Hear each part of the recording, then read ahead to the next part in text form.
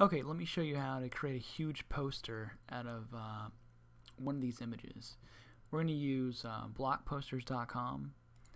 It's super easy to do. What it does, it takes any image and then their software will create, it kind of splits it up among other pages. So each one of these blocks would be an 8.5 by 11 sheet of paper. And then when you're done, it'll give you a file with all these different images, these little boxes, in one PDF, and then all you do is print out each 8.5 by 11 sheet, tape it together like this, and it makes a huge poster like this over here on the wall. So it'll work really well for things like this if you want to make a huge goal poster. Let me show you how to do it really quick. It's super easy. We'll select your image.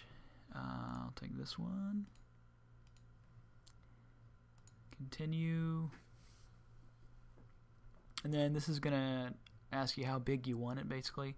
Right now, it's 3.6 feet high. Each one of these sheets, each one of these squares, I'm sorry, is a sheet of paper, basically. So we're going to use letter, actually, US. Portrait is fine. If you want to make it smaller, move the arrow down. This is, printed out on 4 sheets. Let's go back to 4. That's kind of cool. It'd be a pretty big poster. Click continue.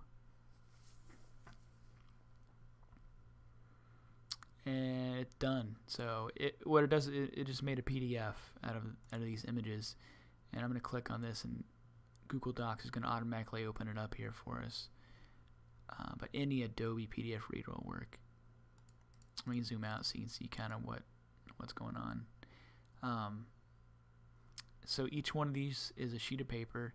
You just print all these out, and then you just simply tape them together, and you can make a huge poster. It's really easy to do. There you go.